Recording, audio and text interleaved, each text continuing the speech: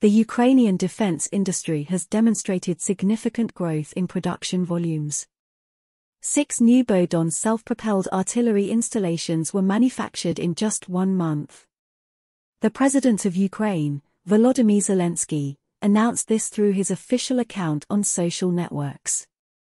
In his daily report, Volodymyr Zelensky shared information on the growth of weapons production by the Ukrainian defense industrial complex.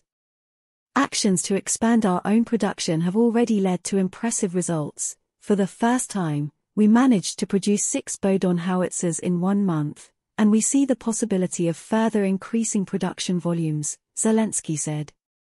Last week, the head of the company Ukrainian Armored Vehicles Vladislav Belbas, which is a subcontractor in the production of these self-propelled artillery units, also confirmed the mass production of Bohdan units.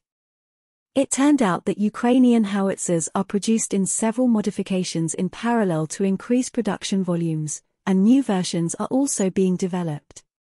Probably, the new versions mean howitzers on the chassis of MAZ 6317 and Tatra T815 8x8 trucks.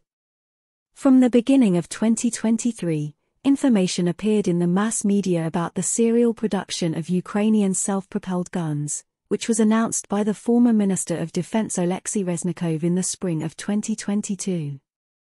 In May, photos of the production process of the serial version of the Bohdan artillery system at Ukrainian factories were published. In July, photos appeared of a new version of Bohdana on the chassis of the Czech Tatra T815-7 armored army truck. In November, it became known that the howitzers were modernized and equipped with a new projectile launcher, which facilitated and accelerated the work of artillery installations.